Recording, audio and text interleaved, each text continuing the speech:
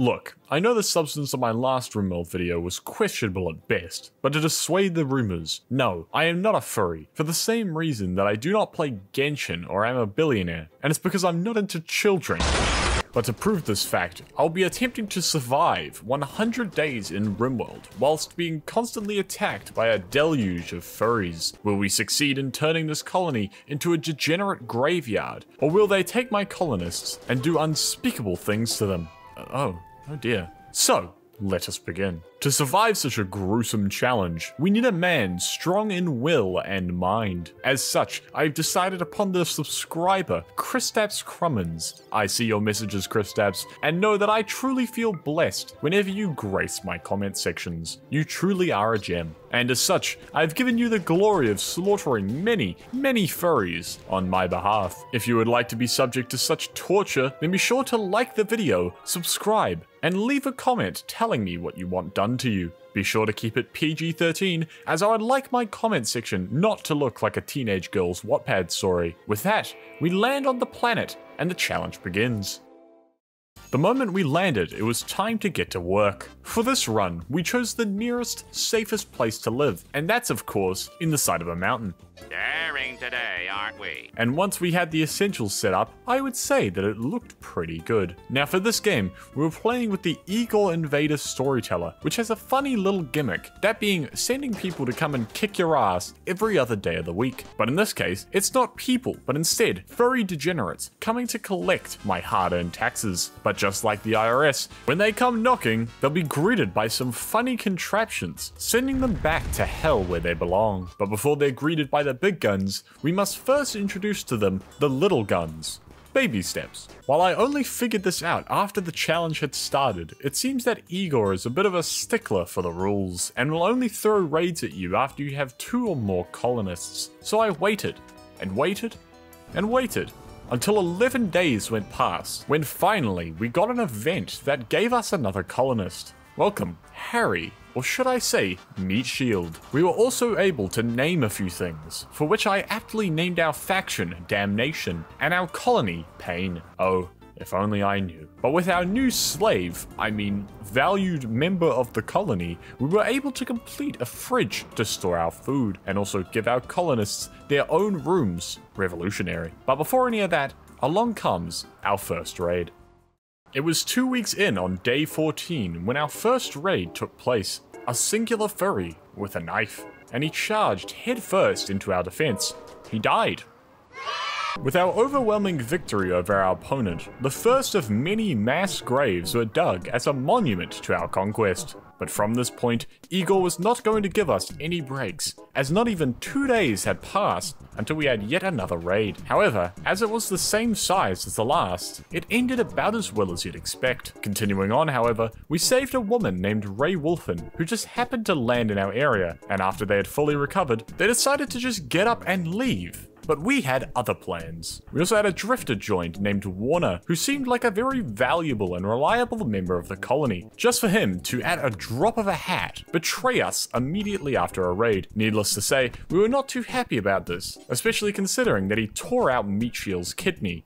Hey, I was gonna do that. Moving into day 25, we were in the thick of winter, and while getting low on food, we never got to the point of cannibalism. However, we did start taking certain parts of the body from our adversaries. But soon after, we were able to convince Ray Wolfen to join the colony, which while helping us, also put a further strain on our available resources. However, just like clockwork, Igor sends us a horde of man-hunting hares, so we can continue on till the end of winter, just so that he can kick our ass a little while longer. Thanks, Igor. On day 30, we complete an ominous stone structure that grants us yet another colonist named Sigma, and like her namesake, this colonist is pretty based. And now, with this squad of iron-willed gamers, we must delve into the sciences to equip them with the best weapons and armor for the trials ahead. But do you know what isn't a trial? Liking and subscribing to the channel. You don't want to be a furry now, do you? That's gross, and not only because they're furries, but because they're rich. Have you seen how much one of those suits cost? So join me, comrades, as we fight against the bourgeois and continue the real fight. With the addition of the Vanilla Expanded's Pirates mod, our colonists have access to war caskets, suits that make our pawns almost completely useless apart from a few select skills, in exchange for being chunky boys with a hell of a lot of defense. But unfortunately, we put this procedure on the back burner, as not only do I not have the resources to make the suit, but I don't want Kristaps to become a potato just yet. And the reason I say unfortunately is because Igor begins to pick up the raids to the point that they're actually becoming difficult? No. Rimworld? Difficult? No. But hey, more organs for my consumption. And so this new paradigm sets in, where day after day, we get raided consistently while trying to make the little progress we can, until finally, we say enough and start expanding the war casket room to make space for a very familiar table. Day 55 was a rather momentous day for the colony, as not only did Kristaps and Ray Wolford get married, good job, Kristaps, but the colony's R&D sector was expanding in leaps and bounds, with the building of a few key pieces of technology, that being the high-tech research bench, trade console, and most importantly, the Rimatomics research bench. You know what it is, falling on this crutch save after save never gets old. But this time, it'll be paid off by my organ profits. Some say you can't put a price on a life, but I can. $1,243,756, minus tax.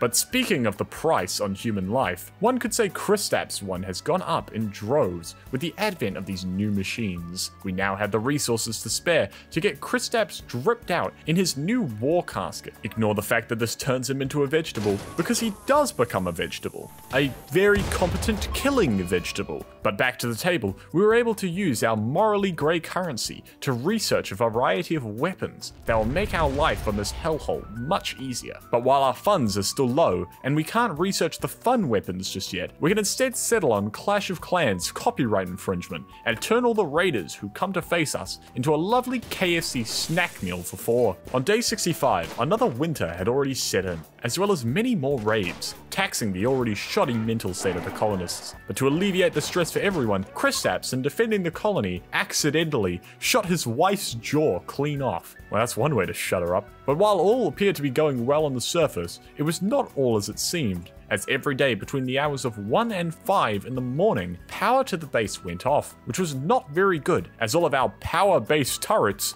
needed power. So I decided to get my colonists to slave away, creating yet another room in the mountain to prepare for full-scale oil production. Around this time, we also get the final member of the colony, Zelf, leaving this as the final squad tasked with surviving the next 35 days. With these 5 members, we were able to get oil set up very quickly, and while doing so, Igor sends us a shipment of face masks. I think you're about 3 years too late, man. 3/4 in on day 75, and it's starting strong, with Zelf breaking down, having a tantrum, and destroying a liver. I guess you could say that he couldn't stomach his stress, haha. Wait, we also received toxic fallout over our territory, which makes all of our colonists exactly like me, allergic to going outside. However, this strange weather event does give me the idea to develop a new weapon. During this week, we start on some rather large projects. First of all is the replacement of all wooden walls in our base with limestone, so that whenever Igor wakes up in a bad mood, he can't just cause an electrical failure to light up our entire base like a damn Christmas tree. Secondly is the creation of a Marauder autocannon, which you might remember from a previous video. Is it overkill? Absolutely. But is it fun? Of course. And finally, we equip Kristaps, our golden boy, with a brand new set of state-of-the-art power armor for his war casket. Also, he can be an even better meat shield. Along the lines, we also do a few more funny acts, like cooking some of the natives alive. Now, while I'd like to say this is the last war crime I commit, oh, what am I saying? Of course I don't. Day 90 arrived with just the usual at this point, but a strange feeling was in the air. Something wasn't quite right, like something big was going to happen, and soon. So feeling the need to prepare, I went overkill and started constructing a great wall around the base, and then placed a few Tesla coils. And then also, remember that Marauder cannon? Yeah, I made 2 more of them, and good thing I did, because the day was here, with a suitable size raid to boot, but not to worry, because unlike my predecessor, we had that secret weapon from earlier. What secret weapon, you ask? Chemical warfare.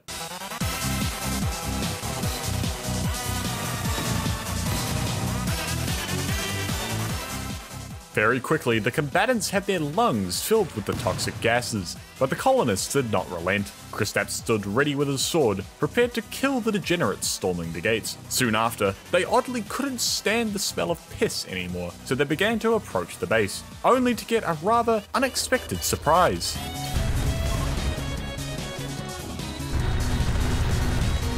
However, even with the marauder cannons ripping and tearing, the enemies were still able to open a hole that they used for entry. This is where Kristaps and the others took the fight to the Furries, sending the entire wave scurrying like rats. During this defense, mortar fire had been relentless, with some getting inside the base and causing just a little bit of damage. But that was for naught, as the defense was of the utmost importance, and so the other colonists took the back lines, while Kristaps was distracting any incoming enemies. Until Raywolfen, the ex-wife of Kristaps, had died. Wait a minute, not only was she incredibly unlucky to lose her jaw from a stray bullet of her husband, but now she's lost her entire head from a stray shot from a furry. Raywolfen really taken all the L's in this episode. But soon the force was finally pushed back, and after hearing about a colonist's death, the attacking force sent some troops to apply pressure. They didn't get very far, and in the crumbling remains of their settlement, a funeral was held for Raywolfen. The colony was alive, severely wounded, but alive, ready to continue another story. However, this is where this story ends. Kristaps Crummins, the Furry Slayer, and his crew have made a name for themselves this day, and while not without consequence, they know that this event alone has secured their safety on this desolate and hellish planet.